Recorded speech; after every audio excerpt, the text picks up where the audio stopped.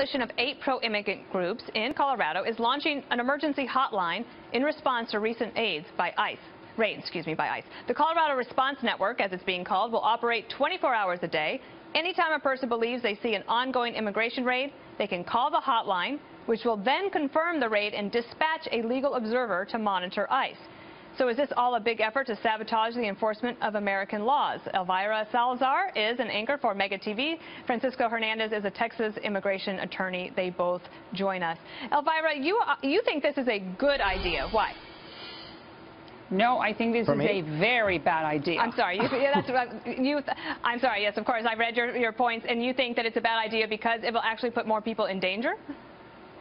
Well, I think it's a very bad idea because it's sending a message to the American people that Hispanics were a bunch of lunatics, that we want to protect the bad hombres, that we want to, because this hotline, what it's going to do is going to send the message to the bad hombres when ICE is coming. So the bad hombres are going to be having a field day, and the good hombres are going to be a very bad day, because we got to understand that our community is terrorized, is right. So under your point was threat that this will because actually protect the bad guys and make it more dangerous for actually law-abiding people who should not actually have to deal with a raid like this.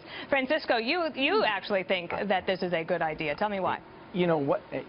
Let's lay it out. It's in the open government chapter. Listen, I spoke to 2 ICE agents, and they not only think it's a good idea, the ICE agents actually say, you know what? Let's stream it live. Let's put body cams. Let's lay it out. If we think it's okay, it's okay. If we think it's not, it's not. But you know what? This is just a pretext to put it on ICE and ICE agents. They're police officers, they're law enforcement. We are diverting from what really is the issue here. Where's Congress? I mean, President Trump, whether you like him or not, I'm not a trumpet, don't get me wrong. But you know what? Let's get to Congress. They're chicken. They're chicken. Democrats and Republicans are chicken. What do you want the Congress to do? And they're not going to act because they're scared. Let's get on to immigration reform. Let's live stream these raids. If they're there, what's wrong with it? If they're bad, they're bad. We will change the culture of this country. If they're humanitarian, as most of ICE agents I know, let's go with it. But we're diverting from what we need to do. But Elvira, would you not agree that ICE is actually trying to enforce the laws, that they're trying to actually find the bad hombres, as you call them, get them out of the country so that people who are here legally can be more fulfilled in their lives? Yes. And I think that is exactly what we need to do, and we need to follow what President Trump has said. We need to find 2 to 3 million people that are the bad hombres, the illegals that should not be here. We should kick them out. How do you do that without ICE raids? How do you do that if you don't have the federal government actually doing this type of work? Because because what I think we need to have clear rules that we don't have.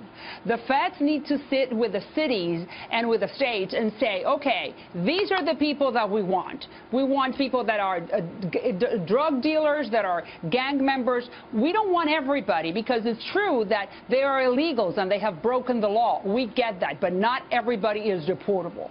Right now, we need to have clear rules. The feds need to sit with the cities and say, bring me or give me the ones that I have on this list. Well, Francisco, you're an immigration lawyer, and is what she's describing actually possible?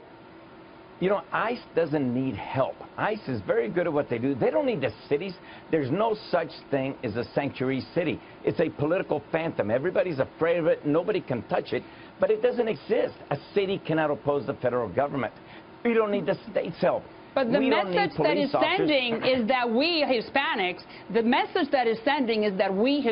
we want to protect criminals when we want to support the sanctuary city. So it's true what you're saying. There is not a legal definition as to what a sanctuary city is, but nonetheless it's making us look really bad. Well, would you support then, Francisco, would you support the Supreme Court actually then finally ruling on this issue of sanctuary cities? Because it's almost as if you could agree, that you both agree. You don't think that they need to do that? It has nothing. It is a waste of time. The Supreme is going to say a city or a state cannot oppose the federal government. But you don't think the cities and states need to hear that from the federal government so that we could actually get about the business of allowing ICE doing what they are asked to do by Congress?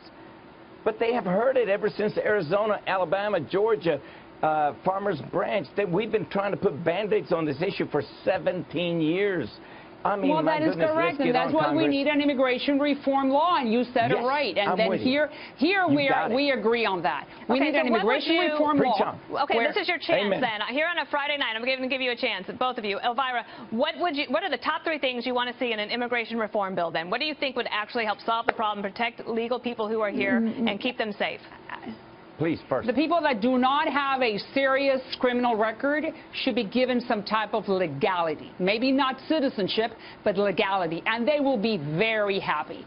50% of the illegals in this country have been here for more than 15 years. Those people have homes, cars, kids, churches, friends, right? So those people may deserve maybe to get some type of legality, because those people are helping the economy and doing jobs that other people do not want to do, people that have benefits. But Francisco, you're an immigration attorney. Let me add to it. Can that actually let me work? Add to it.